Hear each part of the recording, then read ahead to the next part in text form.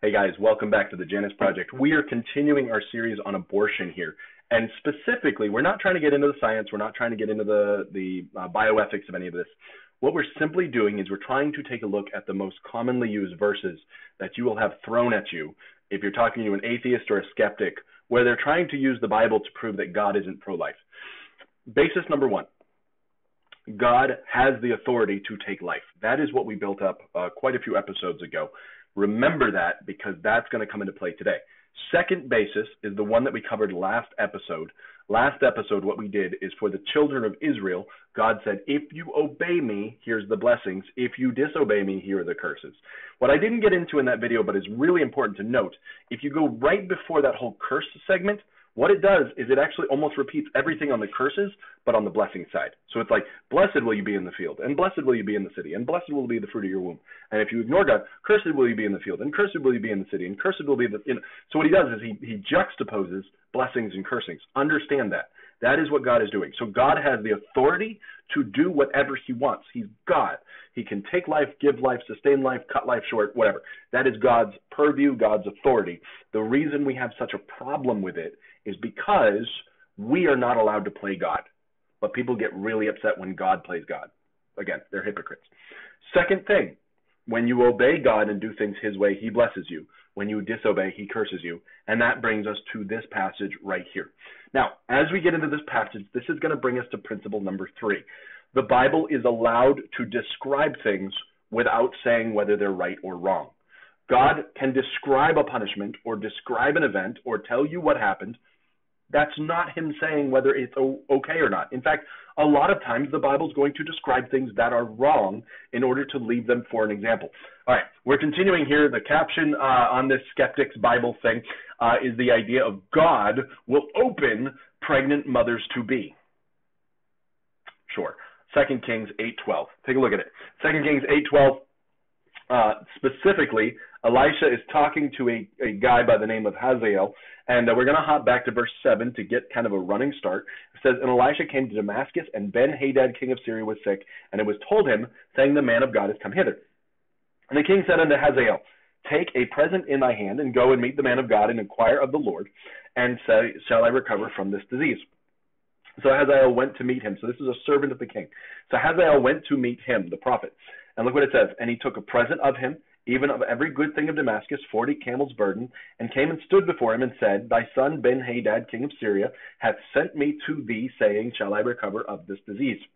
And Elisha said unto them, go thy way, go say unto him, thou mayest certainly recover, howbeit the Lord hath showed me that thou shalt surely die.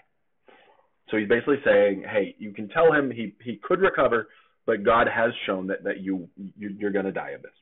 And he settled his countenance steadfastly until he was ashamed. So Elisha the prophet is sitting there, and he's saying, you would have recovered. You would have recovered of this sickness, but God has shown me you're going to die. And then he's trying to compose himself, and the servant's going, what's going on? And it says, and he was ashamed, and the man of God wept. And Hazael said, why weepest thou, my lord? And he answered, he said, because I know the evil thou wilt do unto the children of Israel. So Elisha is a prophet. He knows what's coming. And he says, Hazael, I know the evil that you are going to do to my people. So you're coming with a gift. You're coming on behalf of your king, and you're okay right now, but I know the evil that you're going to bring. And look what he says. I know the evil that you will bring unto the children of Israel. Their strongholds will you set on fire. You're going to slay their young men with the sword, and you will dash their children. So you're going to take these little kids, and you're going to smash them against the rocks till they die, and you are going to rip up their women that are pregnant with child. And so Elisha is sitting there looking at this man going, your king would recover from this sickness, but I know he's not going to. And I also know what you're going to do. And I know the evil you're going to bring on the children of Israel. Now, again, this goes back to the curse, because God said, if you ignore me, these are the curses that are going to go upon you. And the children of Israel have been ignoring God. That's what they've been doing. And Hazael said, what, is thy servant a dog that he should do this great thing? And Elisha answered, the Lord hath showed me that thou shalt be king over Syria.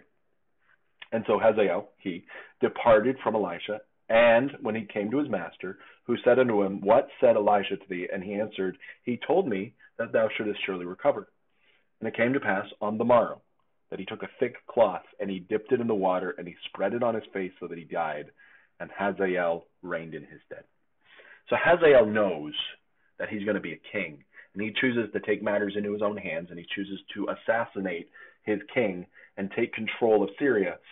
And Elisha prophesies this and says, I know exactly what you're going to do when you take over. I know your king would have recovered from this sickness, but I also know that you're going to murder him, and you're going to take the throne. And when you take the throne, I know that you are going to slaughter God's people, and you're going to throw the children on rocks and kill them, and you're going to rip open pregnant women. And God basically said, you're going to basically fulfill the prophecy that I told them would happen in Deuteronomy if they turned from me. But they turned from me, and so this is what's going to happen.